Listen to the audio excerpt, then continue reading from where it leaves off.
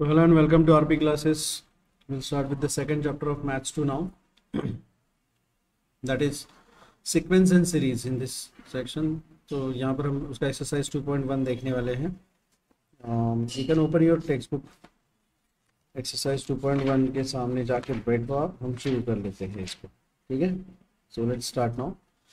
10th standard में आप लोग इस चैप्टर में हम सीक्वेंस एंड सीरीज मतलब देखने के वाले हैं. So here we are going to see the arithmetic progression. आप लोग ऑलरेडी arithmetic progression आप लोगों ने 10वीं कक्षा में किया हुआ है, right? So we'll see the briefly the introduction part of it. If I'll consider the numbers like 1, 4, 7, can you tell me the next number? 3 का डिफरेंस है. I'm adding 3 ना, so what will be the next number? It is going to be 10 plus 3 30 plus 3 16. Can you tell me the next one? Plus, so this will be, तो ये है first term, उसका denoted by a and the common difference is d and the common difference d is equal to second term minus first term t2 minus t1, correct? Is this okay? तो यहाँ पर the nth term is given by tn is equal to a plus n minus 1 into d, right? This is how we write the nth term. ये हम लोगों ने 10वीं कक्षा में लिखा हुआ है, देखा हुआ है formula. Sum of n terms is given by n upon 2 times 2a plus n minus 1 into d. Okay, so this is the formula for the sum of n terms. This formula also we have seen in the 10th standard. 10वीं कक्षा में देखा हुआ है ये, right? अब यहाँ पे ये हमने arithmetic progression देखा. यहाँ पर the difference of any two terms is constant. उसी प्रकार अब मैं ज्योमेट्रिक प्रोग्रेशन यहाँ पर क्या होता है, जिसको हम प्यार से जीपी कहते हैं, क्या कहते हैं उसको? जीपी, ज्योमेट्रिक प्रोग्रेशन, वो हम यहाँ पे देखने वाले हैं. We are going to see that, ठीक है? So let's have this thing. I will consider the numbers like 1 2 4 8 16 32 64. Can you tell me what is the next term? What will be the next term?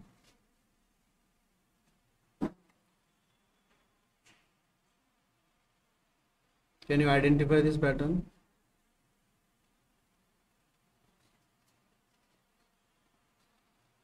Yes. ऐसा है कि यहाँ पर इसका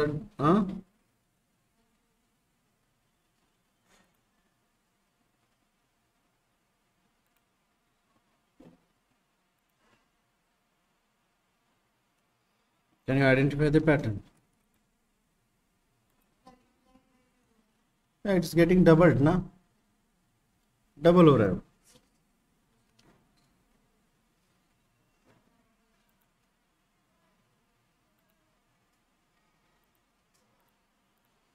So I would say वो जो pattern है, ये पैटर्न इस प्रकार का है कि everywhere every number is getting twice. अगर 2 गुना हो रहा है वो, just tell me what will be the next number. इसका डबल ये है, इसका डबल ये है, इसका डबल ये है, इसका डबल ये है. It's getting doubled, it's getting doubled. तो इसका डबल क्या होगा? करेक्ट, 128.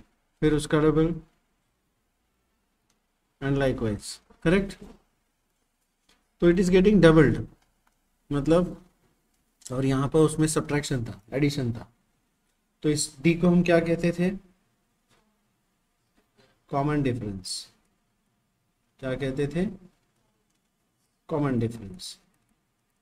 तो यहाँ पे जो फर्स्ट टर्म है उसे ए कहेंगे and then there is a common ratio. There is a common ratio.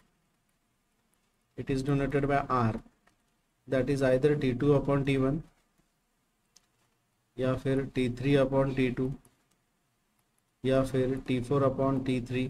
Check करिएगा. अगर मैं इसको फर्स्ट टर्म, इसे सेकंड टर्म, इसे थर्ड टर्म, इसे फोर्थ टर्म, फिफ्थ टर्म ये कह रहा हूँ, तो can you tell me what is t2 upon t1? Is equal to 2. t3 upon t2 8/4 is equal to 2। So is this ratio constant common, इसलिए इसको common ratio कहते हैं आर। ठीक है, अब जैसे यहाँ पर इसका nth टर्म होता है a plus N minus one, तो इसका nth term I will directly tell you a T N is equal to a into are raise to n minus one, ऐसा होगा। आपको ये फॉर्मूला एक्सेप्ट करना पड़ेगा directly as it is, a into are raise to n minus one. समझ में आ गया? Okay तो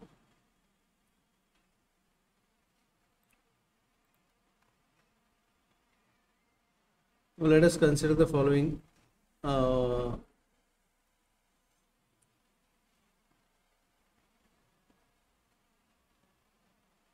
some properties we have to understand here. I'll directly give those properties here. Consider the following sequences. What is this misbehaving? 2, 5, 5.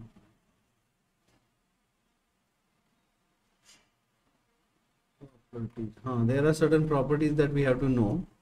Once a properties of geometric progression. If T1, T2, T3 they are in geometric progression, then उसका reciprocal भी geometric progression में होगा। उसे k से multiply किया अगर constant से, तो वो भी geometric progression होगा। और इसका power t raise to n, t2 raise to n, they are also in geometric progression. This we accept as a property. समझ में आ गया? Will accept this as a standard property. ठीक है, तो इस प्रकार से नाउ और एक चीज यहाँ पे 2, 3, 4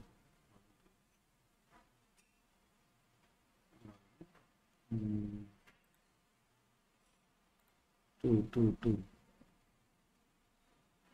ये लेटेस्ट नोट कहाँ दिया है जरा आपके इसमें, जरा मुझे बताओगे कहाँ लिखा है लेटेस्ट नोट? फर्स्ट एक्सरसाइज जो है वो पूरा ज्योमेट्रिक प्रोग्रेशन के ऊपर बेस्ड है।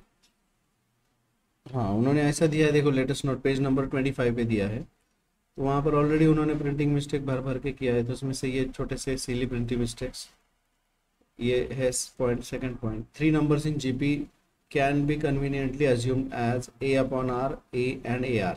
ये हम 3 numbers in GP ले लेंगे। तो उसी प्रकार मैं चाहूँगा कि अब अगर हम पॉइंट नंबर 4 हम लिखते हैं यहाँ पे, 3 numbers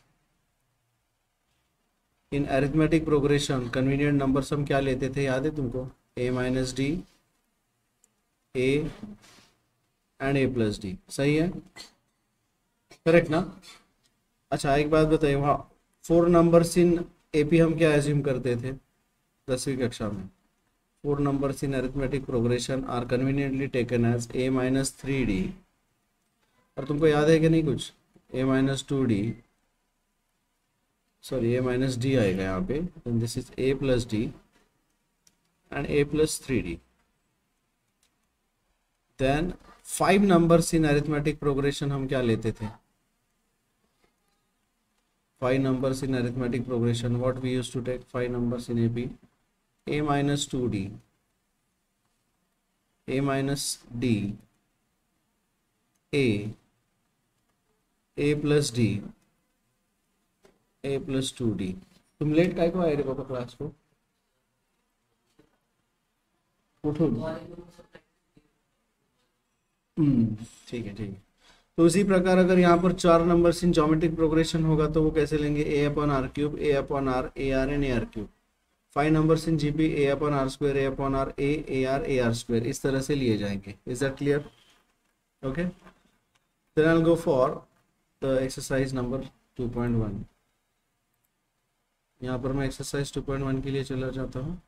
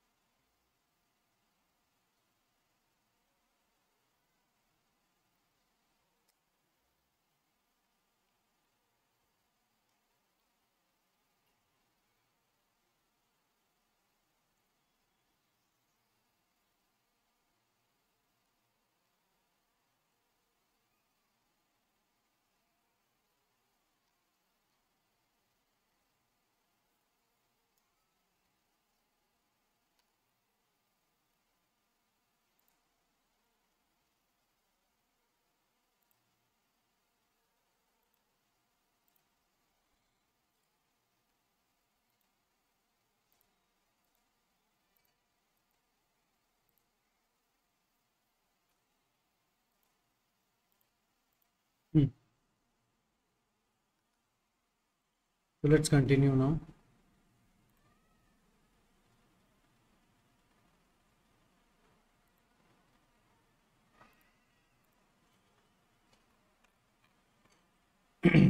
तो यहाँ पे पहला वाला प्रॉब्लम अभी हम सॉल्व करेंगे। यहाँ पे I'll start with the first question. Here exercise 2.1, इसमें से the first question that I'll go. So I'll be solving some selective questions from here. जैसे कि I'll solve the first one, second and third. ठीक है, और ये दोनों मैं चाहूँगा कि आप लोग उसको होमवर्क कर लीजिए। Okay, so starting with the first question है, क्या दिया है यहाँ पे बताओ। Check whether the following sequences are in GP, if so write down the nth term tn।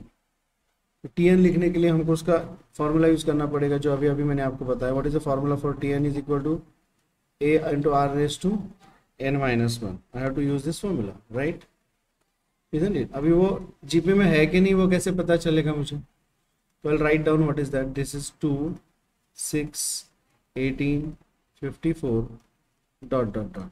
Let me call these terms as T1, T2, T3, T4 dot dot dot, right? And I will take the ratio of T2 upon T1. I'll take the ratio of T3 upon T2. I'll take the ratio of T4 upon T3, correct? Now let us find out what is T2 upon T1, 6 upon 2, that is equal to 3. T3 upon T2, 18 upon 6, 3. T4 upon T3, 54 upon 18, that is also equal to 3. Is the ratio constant? Yes. So the ratio is constant. Therefore, it is geometric progression. ये GP का problem है, correct ना? Now let me write the formula for the nth term. The formula for nth term Tn is equal to a into r raised to n minus 1. अभी अभी मैंने ऊपर वो formula लिखा है, correct? So let me just substitute here. What is a is equal to? A is the first term. The first term a is equal to 2 and the common ratio is equal to 3, है ना? Common ratio is 3. Therefore let me just substitute here. Tn is equal to क्या बनेगा? A is 2 into 3 raised to n minus 1. Well, this is the expression for the common ratio, I mean nth term. Is the question clear? इस तरह के question आते हैं आपको, ठीक है। सेकंड क्वेश्चन, सो 1 सब पर 2, what are the numbers here? 1, -5, 25, -125 dot dot dot, सही है। Let me call these numbers as T1, T2, T3, T4 and dot dot. Now I'll find out the ratio T2 upon T1.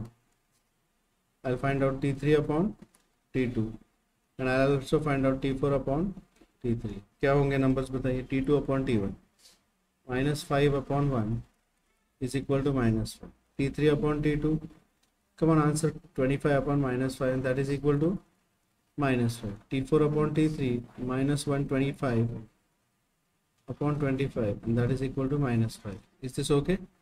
The ratio is constant, therefore it is a geometric progression जिसका first term क्या है और common ratio क्या है? This is the first term, so a is equal to 1 and common ratio is -5. What is the formula for this? Tn is equal to a into r raised to n minus 1, correct? Now let me just substitute here. क्या मिल जाएगा बताइए? Yes, Tn is equal to 1 into -5 raised to n minus 1. So 1 into anything is anything. So Tn is equal to -5 raised to n minus 1. This is the nth term. I hope this is clear. Okay. चलिए आगे बढ़ते हैं अगले question की तरफ। Question number 1 make 3 चल solve now this one, ठीक है। 1 सब पार्ट 3 क्या होगा? The numbers are given as root 5, 1 upon root 5, 1 upon 5 root 5, 1/25√5 dot dot dot. ठीक है. I'll call this as T1, T2, T3 and T4. I'll find out the ratio of T2 upon T1, T3 upon T2, T4 upon T3, each of these. So what is T2 upon T1? 1/√5 divided by √5. इसका denominator में कुछ नहीं है, मतलब क्या होता है 1. ये 1 ऊपर जाएगा, करेक्ट ना. So whenever you have got A upon B divided by C upon D, how do we solve it? It is A upon B into, ये ऐसे उल्टा होके जाता है ना ऊपर, D upon C. ये ऐसे उल्टा होके जाएगा. So this is 1/√5 into 1/√5. सही है. ये उल्टा होगा ना ऊपर जाके. So √5 into √5 is 5. So the common ratio is 1/5. I just have to check that whether this is constant for each of these. T3 is 1/5√5 divided by 1/5. ये भी उल्टा जाएगा, √5 कैंसिल हो जाएगा तो क्या बचेगा 1/5. This is T3 upon T2. T4 upon T3, this is 1/25√5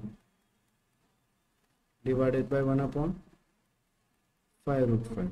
तो इसमें से √5 कैंसिल होगा and 5 5s are. So what do you get there? What is T4 upon T3? 1/5.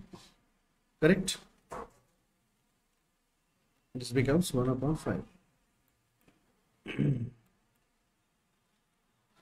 So I can say that the common difference or common ratio is constant. Therefore, it is a geometric progression with, what is the first term? What is the common ratio? The first term is 1. Correct ना? 1 नहीं है, ये है first term. It's √5. And this is common ratio. Now I'll write the formula here for Tn. What is Tn is equal to A into R raised to n minus 1. Substitute कर लो इसके अंदर बस. तो क्या मिलेगा बता. A is equal to √5. R is 1/5 raised to n minus 1. So this will become 1 raised to anything is 1. So numerator is √5 and denominator is 5 raised to n minus 1. Is this clear? This is Tn is equal. Any doubts? समझे? Doubts है किसी को?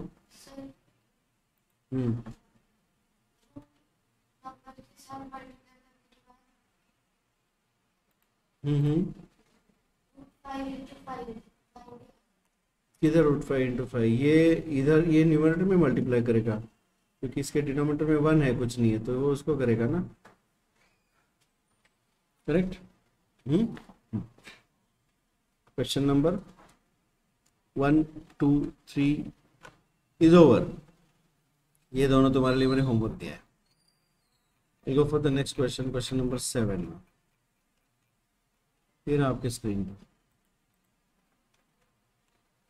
Find the 4 numbers in GP. अभी मैंने आपको note दिया था इसके बारे में. Solution. Late 4 numbers in geometric progression be a upon r cube, a upon r, ar and ar. ठीक है. Okay. Such that the sum of the middle two is 10/3. क्या दिया यहाँ पे? Sum of the middle two is 10/3 and their product. Their मतलब किसका रे बाबा? Their मतलब किसका प्रोडक्ट? Their मतलब 2 नंबर्स का या फिर 4 नंबर्स का?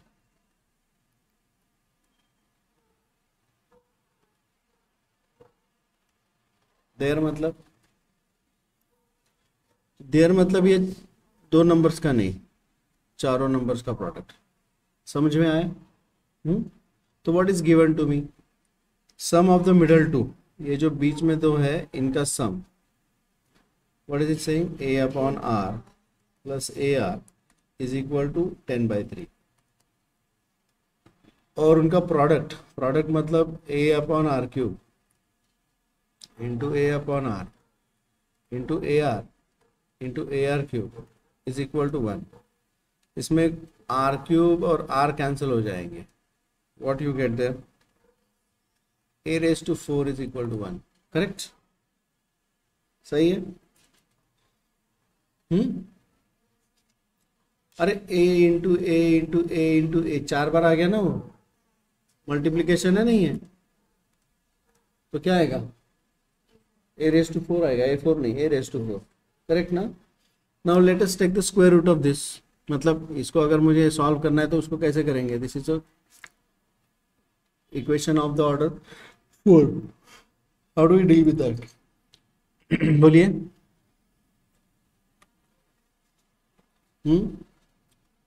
सो I will write this as a square का स्क्वायर, और 1 को इधर लेके आइए, 1 को लिखूंगा 1 का स्क्वायर इक्वल टू 0। मतलब ए square plus 1 into A square minus 1 is equal to 0। या तो फिर मैं लिखूंगा ए square plus 1 is equal to 0 और ए square minus 1 is equal to 0। So A square is equal to -1। ये एक्सेप्ट नहीं किया जाएगा। वाई? क्योंकि हमारे को ए is to be real number, और रियल नंबर का स्क्वायर हमेशा पॉजिटिव होता है, तो ये वाला नहीं हो सकता। Therefore I will get A square is equal to 1। तो यहाँ से दोबारा मुझे दो आंसर्स मिल जाएंगे, ए इज इक्वल टू +1 और ए इज इक्वल टू -1। तो ये सब पॉसिबिलिटीज हो जाएंगे इसके। Correct? Now let us simplify here. If I take a common, so become 1 upon r plus r is equal to 10/3। अब इसको मुझे सॉल्व करना पड़ेगा फॉर दो values. For a is equal to 1 क्या आएगा? For a is equal to 1, if I substitute 1 here, what is this going to give me? 1 upon r plus r is 10/3. Let us take the LCM here. So this will become 1 plus r square upon r is 10/3. Cross multiply कर लेते हैं, isn't it? So this will become 3 plus 3r square is equal to 10r. इसे transfer कीजिएगा, so 3r square minus 10r plus 3 is equal to 0. Correct? इसके factors क्या हो जाएंगे मुझे बताइए please. Yes, so this will have the factors here. 3 3s are 9 and 9 1s are 9. This is -9 and -1। Factorisation method से ये बनेगा 3r square -9r minus r plus 3 is equal to 0। इसके दो हिस्से करेंगे, यहाँ से 3r कॉमन लिया जाएगा, r माइनस 3, यहाँ से -1 कॉमन लिया जाएगा, r minus 3 is equal to 0। फिर ये पूरा का पूरा ब्रैकेट ही कॉमन लिया जाएगा, सो r minus 3 into 3r minus 1 is equal to 0। सही है? तो अब मुझे इसको सब्स्टिट्यूट करना पड़ेगा इसमें। सो a के दो वैल्यूज आ गए। उसी प्रकार a का वैल्यू -1 भी तो हो सकता है। करेक्ट ना? So if I get for a is equal to -1, for a is equal to -1, तो ये इक्वेशन क्या बन जाएगा? लुक एट दिस इक्वेशन, ये माइनस होगा ना यहाँ पर। So this is -1 into 1 upon r plus r is equal to 10/3। सही है कि नहीं? Cross multiply LCM, this is -1 plus r square upon r is equal to 10/3। अच्छा, ये माइनस लिखा है, इस माइनस को मैं कंटिन्यूस मल्टीप्लाई करूंगा -1 से, तो ये माइनस माइनस प्लस होगा और ये टर्म माइनस हो जाएगा। राइट है ना? जो पालेगा। So what is this going to give me? This will become 1 plus r square upon r is equal to -10 upon 3. Right? Isn't it? Okay.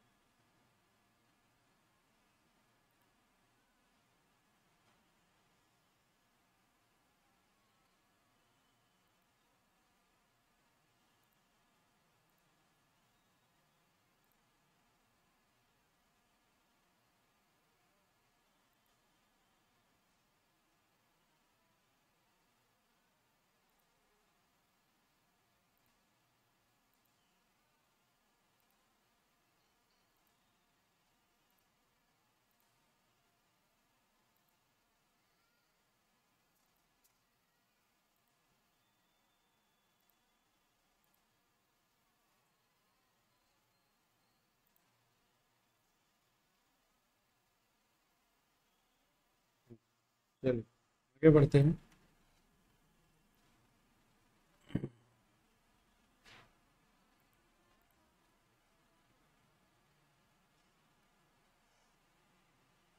Okay तो यहाँ पे क्रॉस मल्टीप्लाई करने के बाद ये माइनस ऊपर ही रहेगा, 3 इधर जाएगा, so this become 3 + 3r square is equal to -10r, -10r इधर आके +10 बनेगा, so this is 3r square plus 10r is 3 is equal to 0।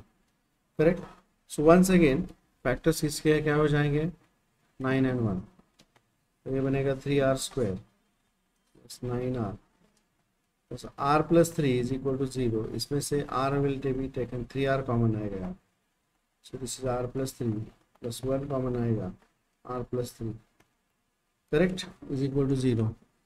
तो यहाँ पे क्या मिल जाएगा मुझे, therefore r प्लस 3 अब कॉमन आएगा into 3r plus 1, so r plus 3 is equal to 0 और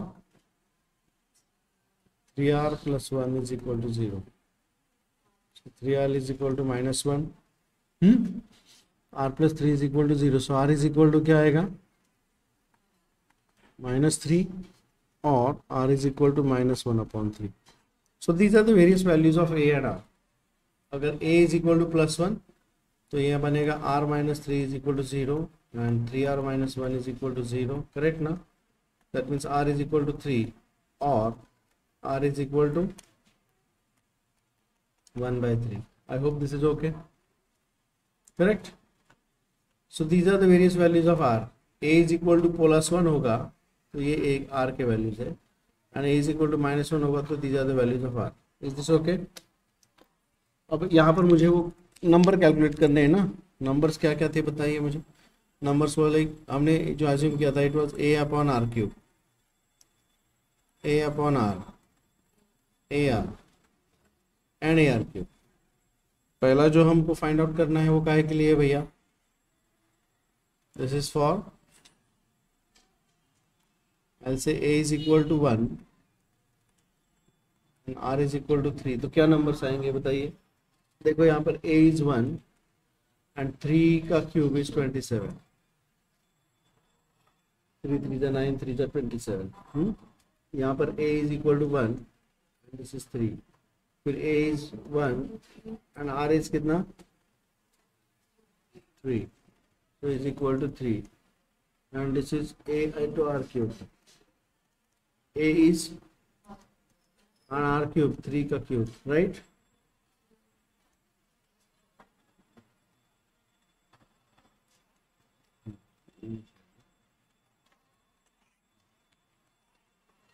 तो क्या आएगा, 3 3 जा 9, तो ये 27 आएगा, राइट। अब एक बात आप याद रखिए, अच्छा अगला क्या था, what was the next thing,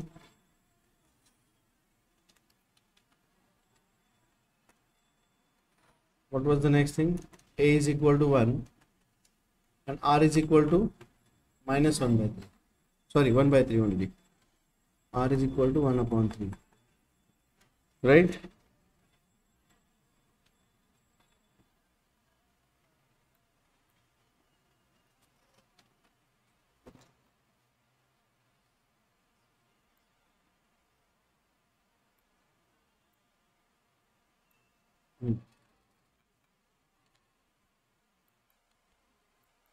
okay अब r is equal to 1/3 and a is equal to 1, क्या आएगा बताओ। दिस इज 1 इंटू 1/3 का square, sorry cube, so this is 1/27, a upon r, a is 1 and r is 1/3, so this is equal to 1/3, correct। the next is यहाँ पर हमने a is equal to -1 and r is equal to -3 and -1/3, तो अगला वाला है जो column क्या हो गया, ये यहाँ पर मैं ये वाला कैलकुलेट कर सकता हूँ, a is 1 and r is 1/3। ये बाबा ये मैंने क्या किया, r इज इक्वल टू, ये गड़बड़ किया मैंने यहाँ पे, एक सेकंड, क्या होना चाहिए था,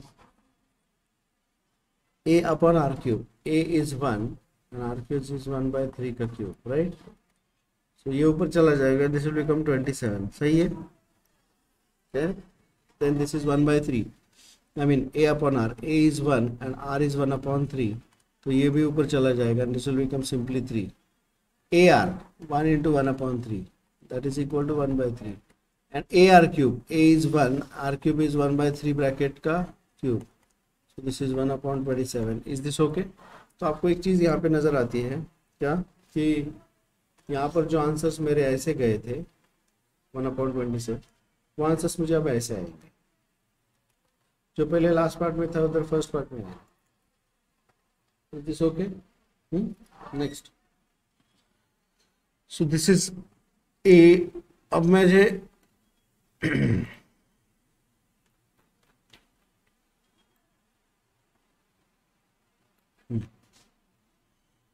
then the next is a is equal to -1 and r is equal to -3, जो अभी अभी हमने कैलकुलेट किया ना. ये यहाँ पर a is equal to -1 था ना, वो होगा. एंड उसके बाद अगला वाला क्या होगा? a is equal to -1 and r is equal to -1/3. r के दो वैल्यूज आए ना यहाँ पे, -3 एंड -1/3. करेक्ट ना. तो लेट मी सब्स्टिट्यूट हियर. क्या मिल जाएगा बताओ ये?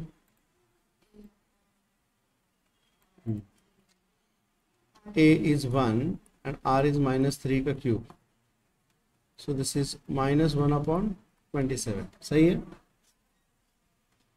a upon r. a is -1 upon r is -3. अरे यार यहाँ पे माइनस था ना. This is minus and the minus upon minus is this is 1/27. Correct है ना. यहाँ पर मुझे माइनस लेना चाहिए था ना, ये मैंने प्लस लिया था. So this is -1/-3 is 1/3.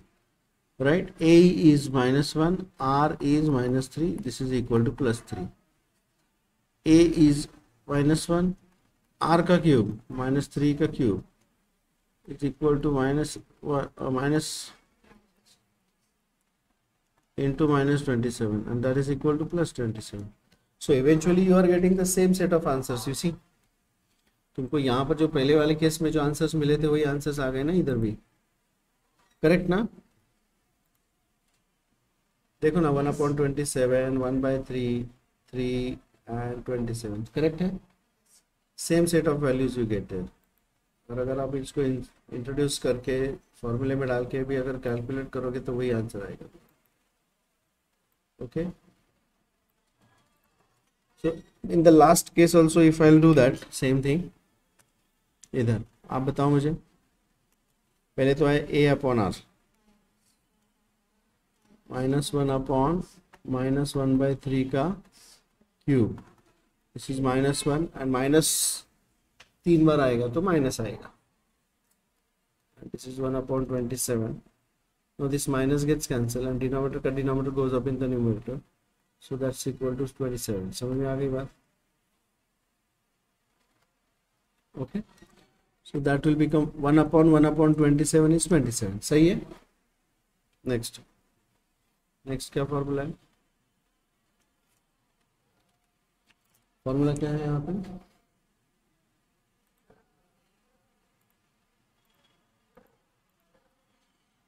A upon r. A is -1 and r is -3. ये ऊपर जाएगा, minus minus cancel, it is 3. Correct. Right ना. Now you see here one thing.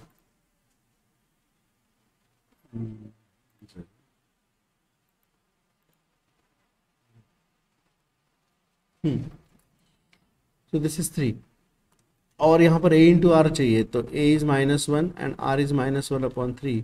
Minus minus plus, this is 1/3 and a into are cube. a is -1, r का cube is -1/3 का cube. सो ये आएगा minus और ये आएगा -1/8. सॉरी, -1/27 है ना. And therefore the answer is 1/27. Now what you will see here is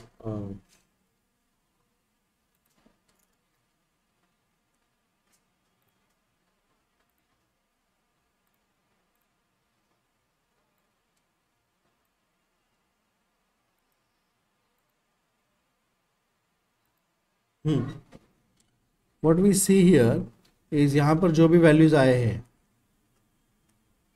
same values यहाँ पर भी आ गए, करेक्ट। और यहाँ पर जो वैल्यूज आए हैं सेम वैल्यूज यहाँ पर भी आए। Do you understand that? Okay okay fine. Now this is it for the maths. Will switch over to physics now, ठीक है। बाकी का आगे कंटिन्यू करेंगे बाद में, क्योंकि आज हमने शुरू किया उसका फर्स्ट एक्सरसाइज। इंट्रोडक्शन भी देखा और एक्सरसाइज भी देख लिया, तो इट इज पेज नंबर देख लीजिए। ये वाला एक्सरसाइज मैंने शुरू किया, ठीक है ना। Stop here for maths and switch over to physics.